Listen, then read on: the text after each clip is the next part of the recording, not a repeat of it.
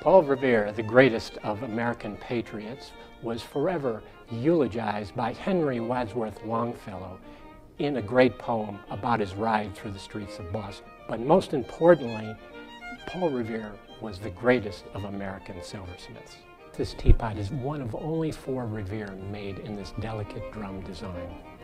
Just take a look at the spout and the handle. They're in perfect balance. The finial is decorated with the pineapple, the international symbol of hospitality and welcoming. Paul Revere was a registered silversmith with the Assay office in London. His iconic stamp can be seen on the bottom of the teapot. What makes this teapot really wonderful is that it was made by Paul Revere's very own hands.